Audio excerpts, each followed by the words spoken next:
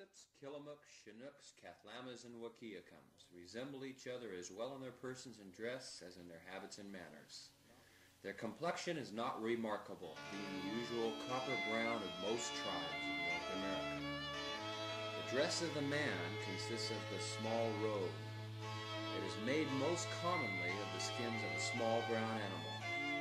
They have also a number of the skins of the tiger cat, some of those of the elk, which are used principally on their war excursions, others of the skins of the deer, panther, and bear, and a blanket woven with the fingers of the wool of the native sheep. A mat is sometimes temporarily thrown over the shoulders to protect them from rain.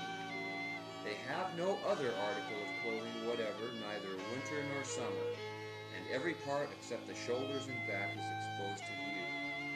They are very fond of the dress of the whites, which they wear in a similar manner when they can obtain them, except the shoe, which I have never seen worn by any of them. The dress of the women consists of a robe of tissue, and sometimes when the weather is uncommonly cold, a vest. Their robe is much smaller than that of the men, never reaching lower than the waist, nor extending in front sufficiently for to cover the body. The most esteemed and valuable of these robes are made of the strips of the skins of sea otter.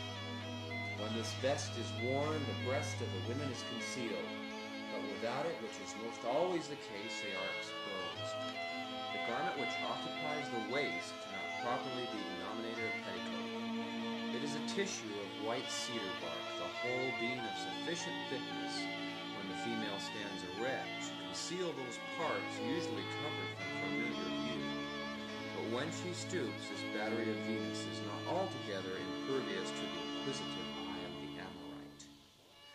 The most remarkable trait in their physiognomy is the peculiar flatness and width of the forehead, which they artificially obtain by compressing the head between two boards while in infancy. From the top of the head to the extremity of the nose is one straight line. This process seems to be continued longer with their female children, and neither appear to suffer any pain from the operation. These people mark their skins by puncturing and introducing a coloring matter. The favorite ornament of both sexes are the common coarse blue and white ribbons which the men wear tightly around their waists.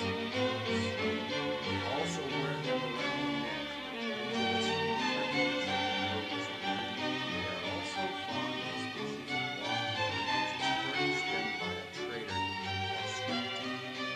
The men sometimes wear collars of bear claws, and the women and children the tusks of the elk. Both sexes wear bracelets on the wrists of copper, brass, or iron beads.